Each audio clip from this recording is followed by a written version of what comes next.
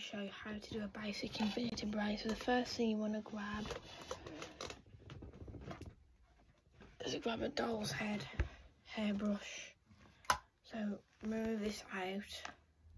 The first thing you want to do is brush the hair.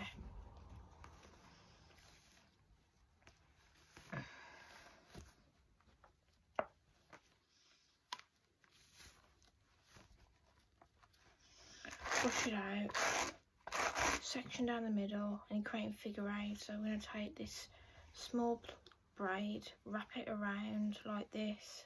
So wrap it around, and you take your finger and thumb and take another small section of hair, wrap it around,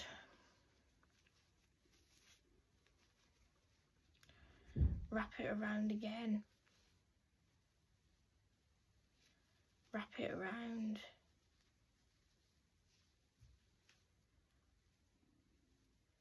wrap it around again. The same process, going to keep wrapping it around all the way down. So you're just creating figure eight with this infinity braid. So taking a small section of hair, add on the small section, just wrap it around, then tie for the hair elastic, and then add